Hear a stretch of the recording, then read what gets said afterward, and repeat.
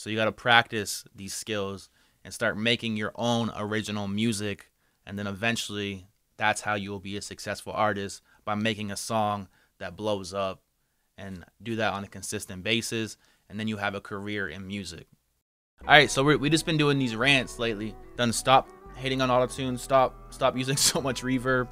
And today we're gonna do stop doing remixes and covers. I used to do this a lot when I first started making music. I just did so many remixes. I think I did one cover. And the reason I did it is because I knew I would get views from it, and then people would come check out my channel. So it's a good way to finesse the algorithm and get views. Covers are a good way to get views. Remixes are a good way to get views.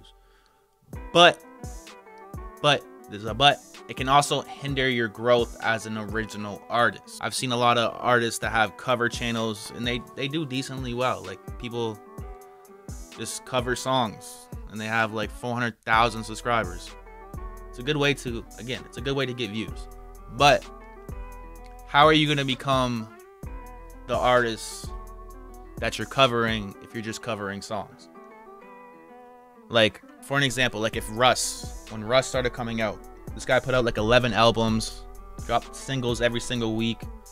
But imagine he just covered songs instead. He would have never became Russ. And that goes for any like big artist, big singer. If they just covered songs on the come up, then they probably wouldn't be who they are today. If you guys are just doing music for a hobby and like you just want to have fun and you have no aspirations of being successful with your music, then doing covers is fine. Like, just go ahead, have fun, do some karaoke, cover some songs.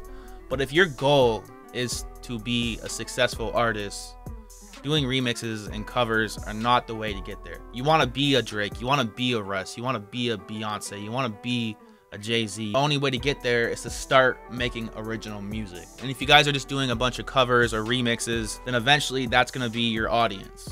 So when you do drop a song, they might not care as much because they only really like the covers and the remixes that you do. If you just take that time to work on yourself as an artist and become the people that you're covering, then eventually you could become a successful artist. But if you're taking your time out to do cover songs and remixes to become a successful artist, it's going to be hard to develop yourself as an artist and get those skills to make those songs and make good songs, because you're just recording everyone else's songs. You're just doing covers to everybody else's music.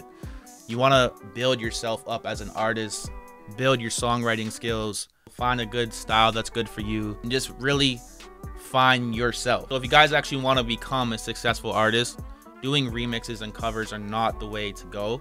Like I said, it's good. It's a good way to get views. You can do a cover and a remix every now and then, but you really want to learn how to develop yourself and your skills to become that artist again that you're covering. But yeah, the only way to become a successful artist is getting good at being an artist.